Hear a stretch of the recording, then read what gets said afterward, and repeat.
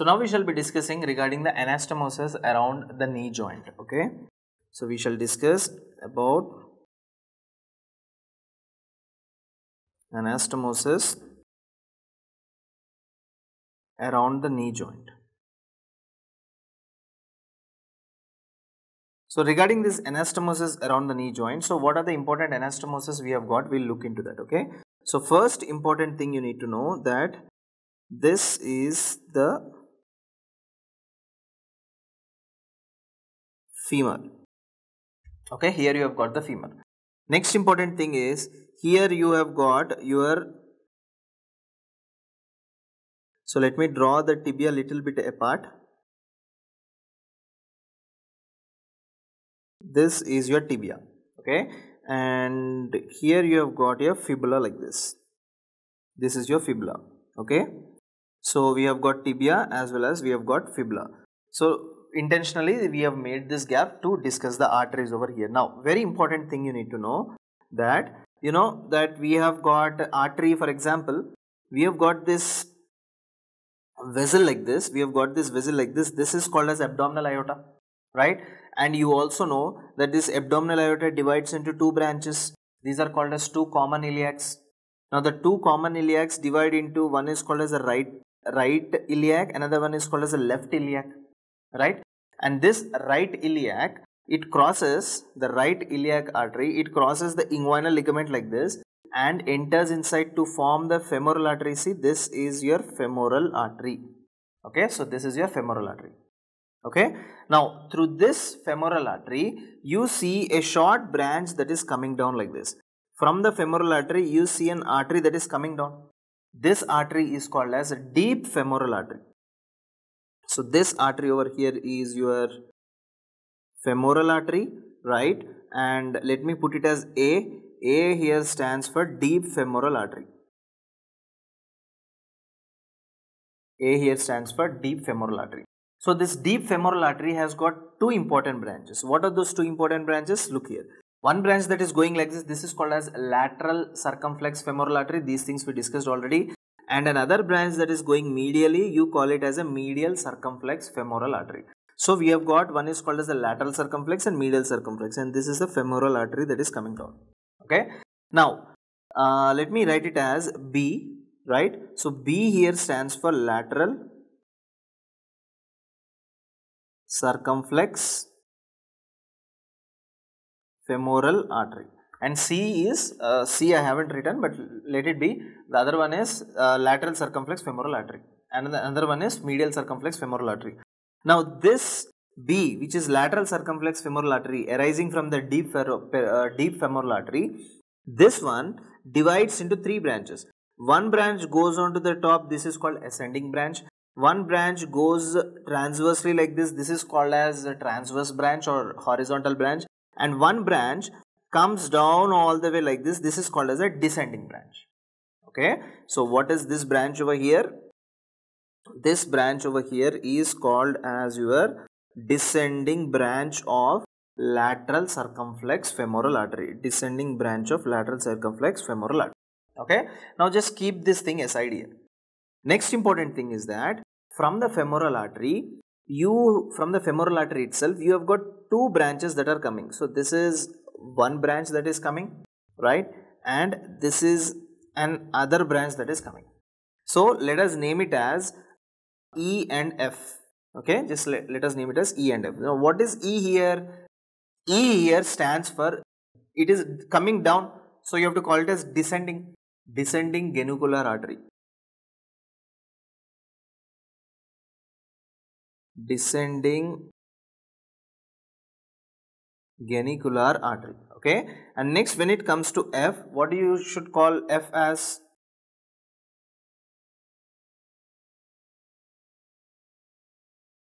Now what is this F? F is nothing but called as saphenous artery. F is nothing but called as saphenous artery. So saphenous artery and descending genicular artery are the branches of the femoral artery. Okay, so here three arteries are waiting for us. What are those three arteries? One is called as a descending branch of what? Lateral circumflex femoral artery, which is coming from deep femoral artery. Next, E and F. E is your descending genicular and S is your saphenous artery. Now, after this, if you closely look here guys, somewhere here you have got some small opening and this is called as adductor hiatus. So what will happen is that this artery, femoral artery, will enter into this adductor hiatus. Once after entering into this adductor hiatus, now just look at the posterior side here.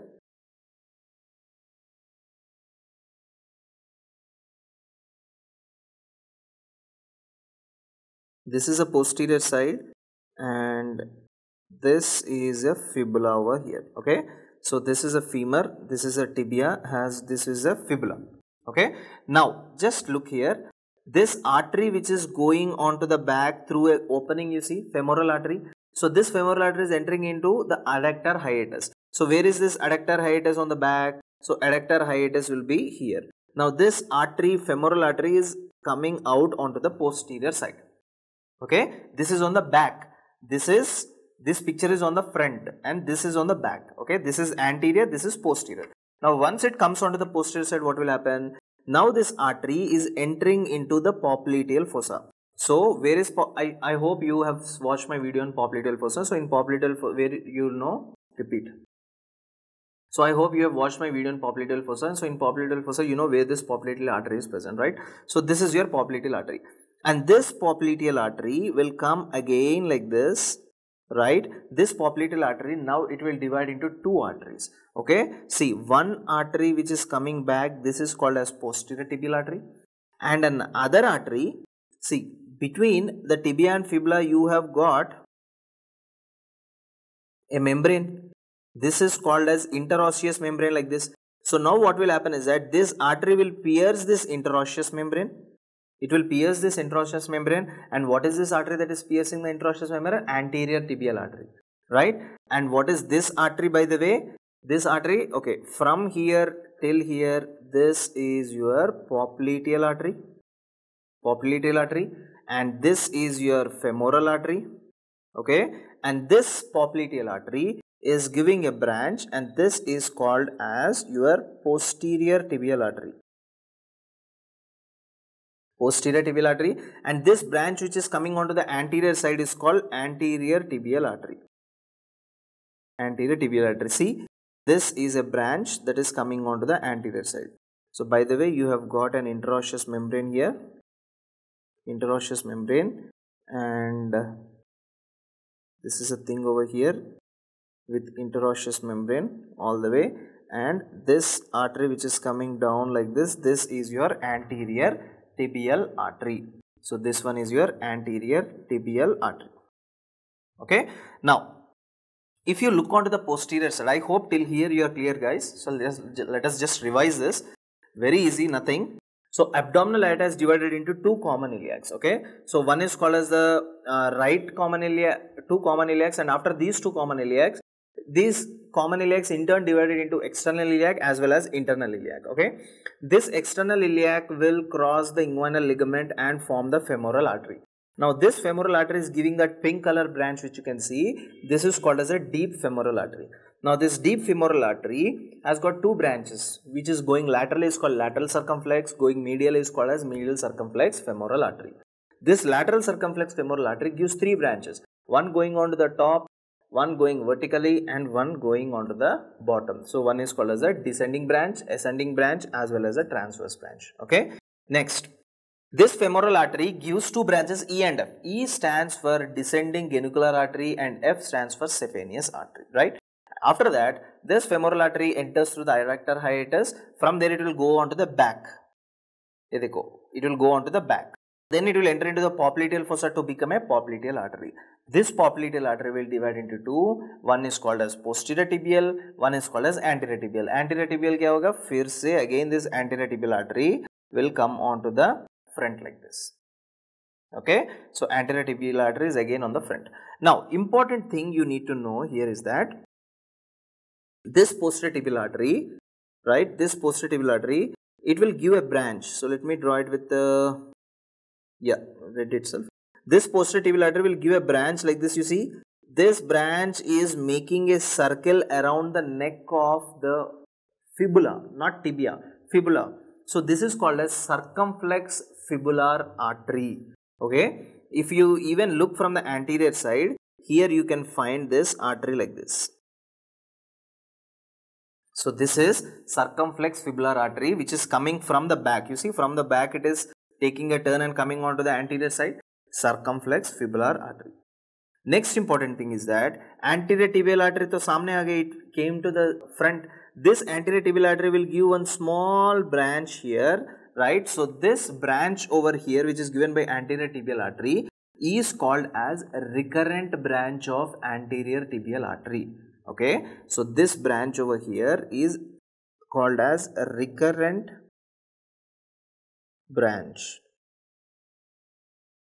of anterior tibial artery, and this one is called as circumflex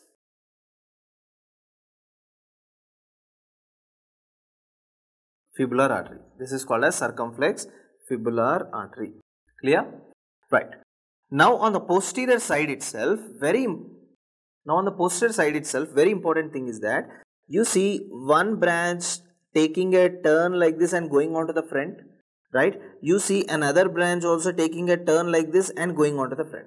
In the same way, here also you see a branch like this and taking and going on to the front. Here also you see a branch which is going on to the front. So this branch which is on the top, this is a superior, and it is called as superior medial genicular artery. Superior medial genicular artery. So this is called as superior medial genicular artery. Medial genicular artery. Okay, and this one should be called as superior lateral genicular artery. And down, inferior medial genicular artery. Here it should be called, this one should be called as inferior lateral genicular artery. So these four arteries, guys, these four arteries, now I am drawing on the top. So what are happening from the back? These four arteries are coming to the front. So it means from the back, these four arteries are coming to the front like this. You see, this is called as superior lateral genicular. This is called as superior medial genicular. Here again, let me draw this a little bit up here. Right. So again, here also you have got inferior lateral genicular, and here you have got inferior medial genicular. So this is your, the same things, need not to write it again. So what will happen is that these genicular branches will again divide into two. What are those two? Here you go. This is called as ascending branch and this is called as descending branch. So here also this will divide into ascending branch like this, and this will divide into descending branch. Okay, so the lower one also, it will divide into ascending branch and it will divide into descending branch. Here also it will divide into ascending branch, but it will not divide descending, क्योंकि यहाँ पे नीचे there is no artery to anastomosis. So here there are two arteries to anastomosis. One artery is common fibular artery and the other artery is recurrent branch of anterior tibial artery. So that is why there are two branches that are coming here. Okay, ये देखो, one and one. But on the left side, on the medial side here, on the medial side, do you see any vessel on the down? So that is why there is no branch given down. Rather another extra branch is given to F like this. Okay, so you see anastomosis here. So this anastomosis is formed by, how is this anastomosis formed? This anastomosis is formed by superior lateral genicular artery with the descending branch of lateral circumflex femoral artery, right? So this is one anastomosis. Look at the second anastomosis which I am drawing here. Now this second anastomosis is formed between superior medial genicular artery, right, with branch E. What is E? Descending genicular artery. So this is a second anastomosis. Look at the third anastomosis over. This third anastomosis is formed by inferior medial genicular artery, right, formed between inferior medial genicular artery with F, that is saphenous artery. Okay, so next important thing, you see these two anastomoses also, this one and this one over here. So what are these two anastomoses? Here we have got inferior lateral. How are you telling lateral and medial? Simple thing, wherever fibula is there, that is lateral side. So inferior lateral genicular artery, okay, inferior lateral genicular artery with circumflex fibular and a recurrent branch of anterior tibial artery. So these are the two anastomoses. So these are the anastomoses which are formed around the knee joint. Okay, so these are the complete anastomosis which you will see around the knee joint.